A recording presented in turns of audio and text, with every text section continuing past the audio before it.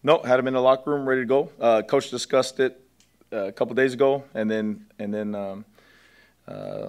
we decided to give them, who to give them out to, and then Coach said it this morning if we were ready to do it, and they were in their lockers hanging up. So it was really neat to watch them come out the gates with them. You could see the excitement in their eyes, and they knew what it was about. I actually threatened some of them like, hey, you don't act right. You have your regular jersey there standing on the sideline, so we'll switch that out real quick. That's a special deal around here, and we want to make sure that we uphold it the right way.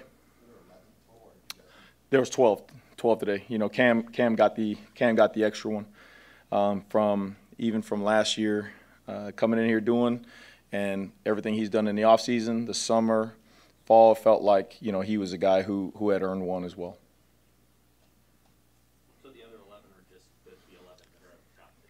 Yep, the 11 stars. And again, that's not just the 11 at the top of the depth chart. Those guys went back and looked at all the stuff that they had done, mat drills, if they were on the black, if they were black shirt in the off-season stuff, and then you go through the summer, the elite lists and all those things like that.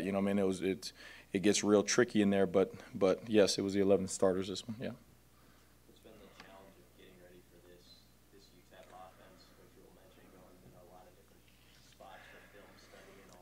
Yeah, you can see it especially when they play the FCS opponents, the FBS opponents. They play to win. You see all the formations, you see the tempo, you see they go for it a lot on fourth down. You can see it in the play calling, very aggressive. They got a lot of trick plays. They'll run some fakes on you. They keep you on your toes with the PAT field goal block, with all the stuff they do there. So they make you work. They make you prepare. So they're fun to watch on tape, and it'll be a great challenge this week. What gives you confidence in you forgot that one corner spot? The versatility he's given you too. Yeah. Yeah, he's a veteran. Number one, when he came back towards the end of last year, you saw him play, and obviously you saw the maturity, you saw the experience, you saw the playmaker in him, and then just throughout the course of Bly being hurt and some of those other young guys. I thought Coach Butler did a great job of moving guys around in there at corner. Between Jeremiah, him, Sierre, Malcolm going back and forth, cross-training some guys. Larry Tarver coming on, did a really nice job of making sure guys got meaningful reps, so that way we can put guys in there. So just felt like right now you go with the 5 DBs that you feel are the most experienced and that can play, and you couldn't keep them off the field. So that don't mean you won't see them at safety as well. Again, all those guys are interchangeable.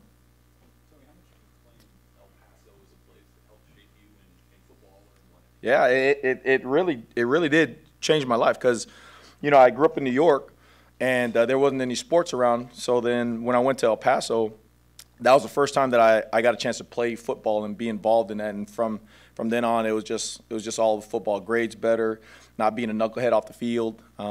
So that my football life started in El Paso. So my second family lives in El Paso. My brother, my stepbrother, I call him my brother.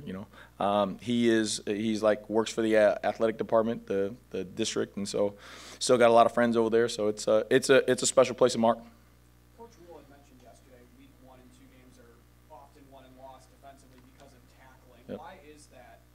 Is it more so in week 1 and 2? Maybe why not? Yeah, you saw that a lot in the games I watched. I watched the New Mexico game, saw that, and then saw the Georgia Tech Florida State game. You saw a lot of missed tackles.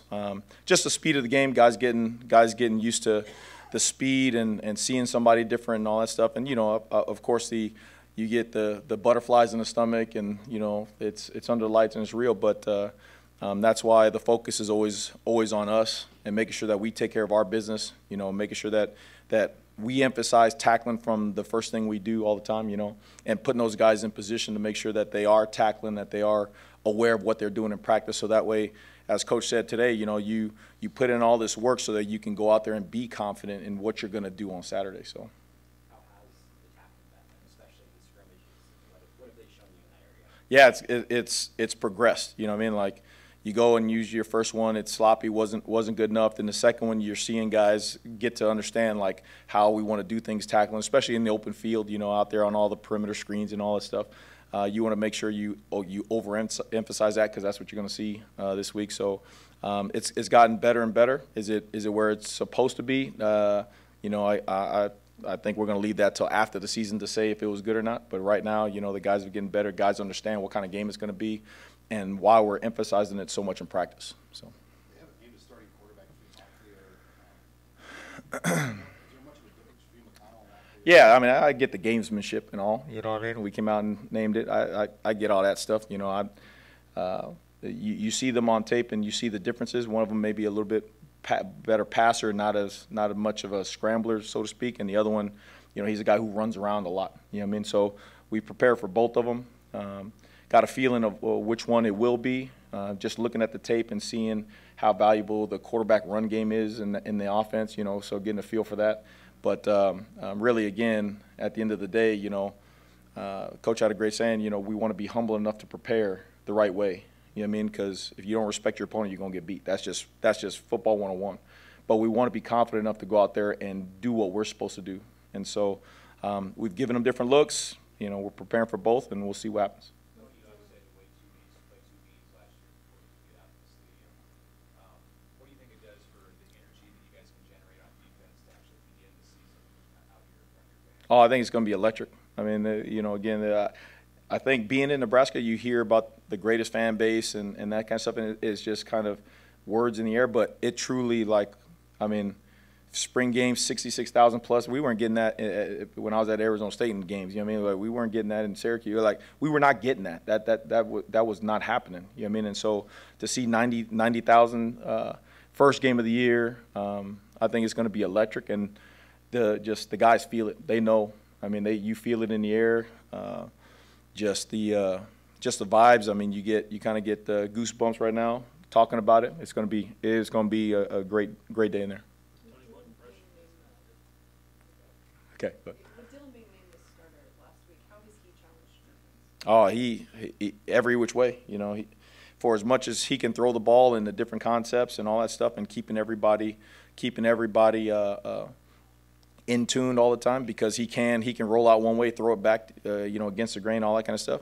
Dylan's smart. Like, he extends plays, and I think one of the things that we wanted to work on last year, especially, was the off-script plays, the guys scrambling around and then finding throws down the field. And so got a lot of practice at that with him running back there, and all the quarterbacks doing that to us. So it's going to be fun to watch him. What are the last 24 to 48 hours like for you and the D coordinator before an opener? Are they different from the other games just because you haven't played yet? That's a great question, man. You start to get restless. You start to work on the pin things with the fingers. I start flipping my pins in my fingers. Like, you just start getting antsy and all that stuff. You wonder, like, do you have enough defense? Do you have too much defense? Do you have too little defense? You your mind starts going all over the place. But then, you kind of hone in and you look at the guys, and again, it goes back to the work that you put in all off season. This is you've studied the opponent the first 4 a couple times already throughout the year, and you can feel it out at practice, as you get into the trade periods and giving more looks of the opponent, stuff like that. And it just kind of builds up, and you get that, I remember the first time I ever called the game, I sat down and I was like, man, I don't think none of this stuff is going to work, man. We might give up 100 points today. And we went out there and had 6 turnovers and did all that kind of stuff. So, your mind just races, but it's a good feeling. It's football season, right? So it's a good feeling. One more on Cam Lenhart. What's put in the position to get a black shirt is relatively young. Yep. He is OOU. He's what this place is all about, what this program is all about.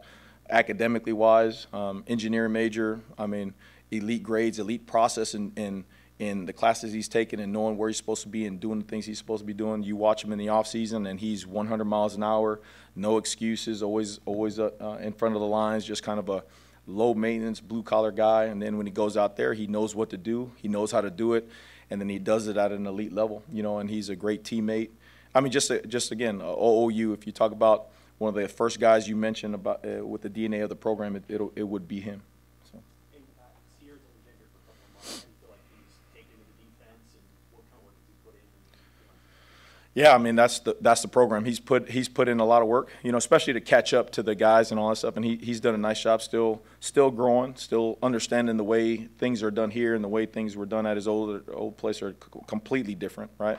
And you know, one of the things about Sierra is he was told, and I think it's coming to fruition, is that when you come here, you know, you're going to be the best version of yourself. You know, you're going to be the most accountable version of yourself, the biggest, strongest, fastest version of yourself. You know, and then we're going to hold you accountable on the grass because I remember recruiting him in high school, and he was one of the top athletes in the country. You know what I mean? And so we've messed up that process along the way at his first wherever he was. You know, and then now it's like kind of like a restart for him, and it's fun to watch him understand, like, okay, this place is different, you know, the standards, the accountability. Hey, if I'm supposed to be at a certain weight, if I'm supposed to be at a certain hydration, if I'm supposed to be wherever I'm supposed to be ready to go, like, it's just different. And it's fun to watch young men see it and really take to it. So I know you guys take a lot of time to build athleticism. Where does Sierra compare if he's at his top peak athleticism?